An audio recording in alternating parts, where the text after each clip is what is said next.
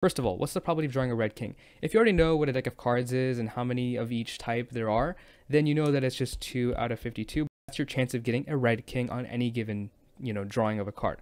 The black 6, that's also going to be 2 out of 52 if you know what the probability is.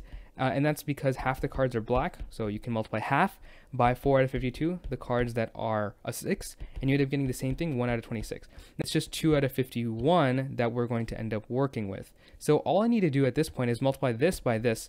If you remember early on in the video, I went over how you deal with if you want to find the probability of n independent events happening together. These also count as independent events, as long as our probabilities are independent. Like if I have a 1 out of 26 chance of getting a red king on the first one, and then I have some other chance of getting a black 6 on the other, those are actually independent. Even though the choice of the red king could impact the other choice, they're technically independent because one doesn't directly impact the other. Like me getting a red king does not actually change the fact of, does not make it more or less likely. These probabilities are still going to be the same regardless of what happens. So again, we have a specific case. We're just looking for the probability of that.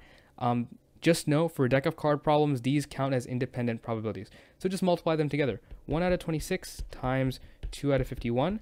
The 2 and 26 cancel, you get 1 out of 13.